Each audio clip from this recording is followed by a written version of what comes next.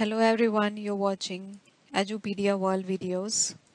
We are learning PowerPoint and my name is Neeru Verma. In the second session of Understanding PowerPoint Environment, we'll discuss about tabs and ribbons. I'll show you what does that mean if we talk about tabs or ribbons. This is the tab area like File, Home, Insert, Design. All these are the tabs. And if we talk about ribbon is the set of commands, the set of group which is under this particular tab. Suppose we click on design, then the group of commands from the left corner to the right extreme corner, this area is called the ribbon. This entire area is called the ribbon. And if we talk about the transition or animation, these are the tabs, transition and animation. Once you click on that, that will turn into a ribbon and give you the set of entire commands.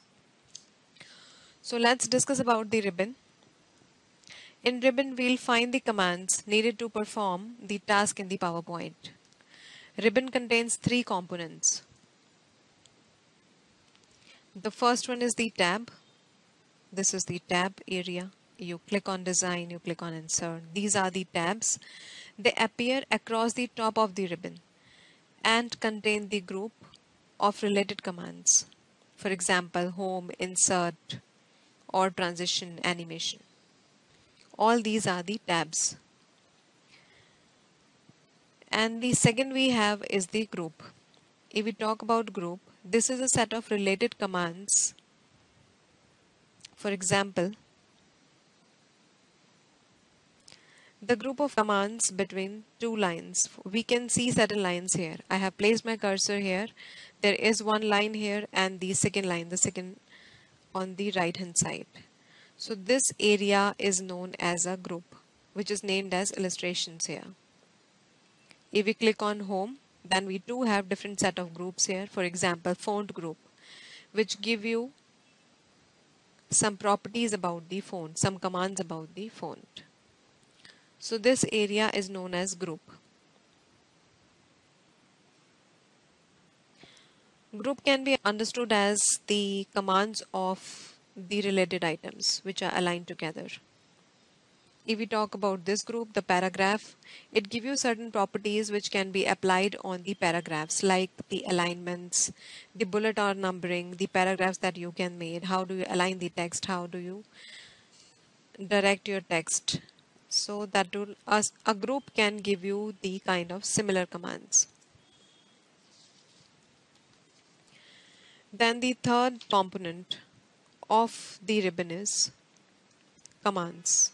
That is the smallest item, you can say. It appears within each group. All these things are commands.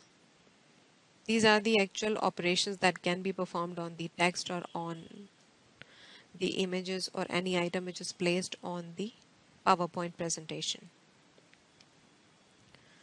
So that's why we say that ribbon is based on, or we can say that ribbon is having the three components, the tabs, the group, and the last one is the command. These are the tab areas that contains, these are the tabs. Once you click on that, home tab. If we talk about home tab, it means we are going to discuss about all the commands which are there from the left corner to the extreme right corner. This area is known as the tab or the entire home ribbon. Then second is the group. These are the groups available here, the set of similar commands, the font, paragraph, etc. And the third one is the commands. The smallest unit in the group is the command, a single operation that can be performed on any task or on any image. I'll show you a picture that clears your doubts. This is the ribbon environment. You can have a look for a few seconds.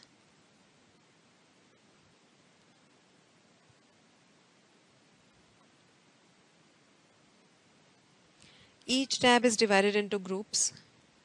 These are the groups available. Then click on the tab to see more commands. Then the next one is the sum group will have an arrow that you can click for more options.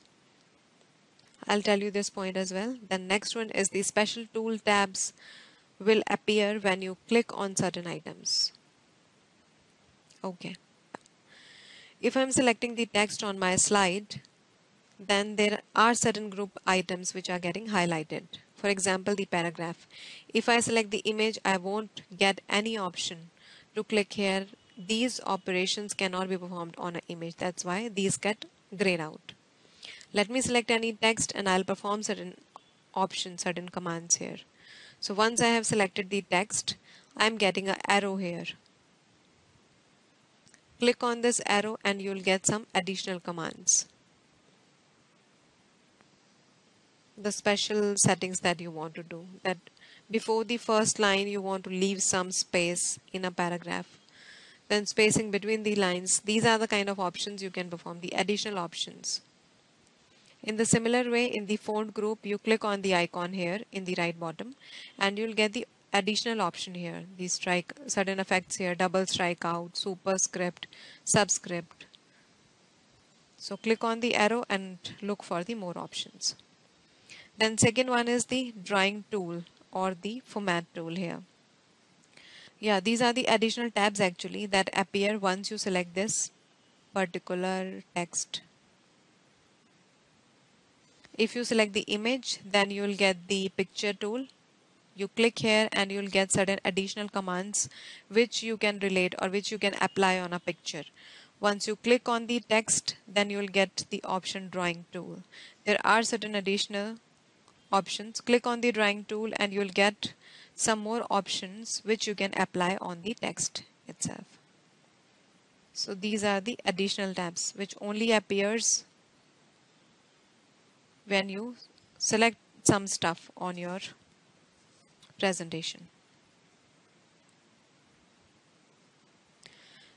Then moving forward with the ribbon itself, we have certain properties associated with the ribbons. For example, we can customize the ribbons as well. As we have customized the quick access toolbar, in the similar way, we can customize the ribbons as well. For example, as we have selected the home group, right click anywhere and you'll get the option customize the ribbon. Click on this and you'll get a list of commands here. What you can do if you want to add a particular command here, click on the new group option and you have got a new group inserted here.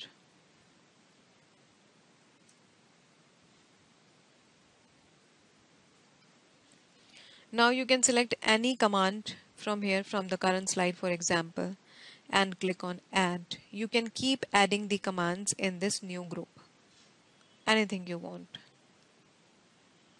You can add the commands in the groups only, so it's important to add a new group first.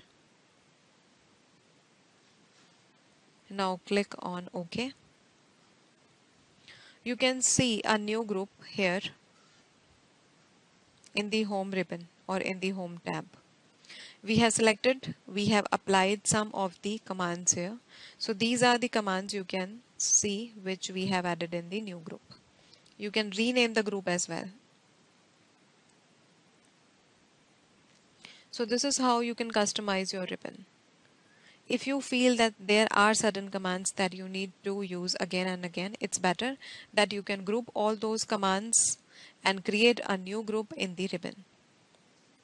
In the similar way, you can customize, you can add the commands in any of the ribbon. Customize the ribbon, then you select the ribbon on which, first we have selected the home ribbon.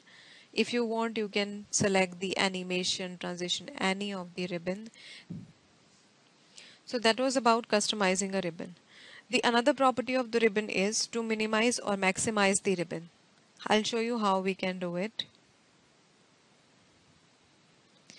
You have an icon here on the right corner, right top. Minimize the ribbon. Once you click on this, the ribbon is gone. Once you click on this again, the ribbon is back. So minimizing and maximizing the ribbon. If you minimize the ribbon, you cannot see any of the option here. Once you click on the tabs, only then you will be able to see the commands or see the groups inside those tabs or the ribbons. Yeah, this way. You apply the command and after that, that is gone.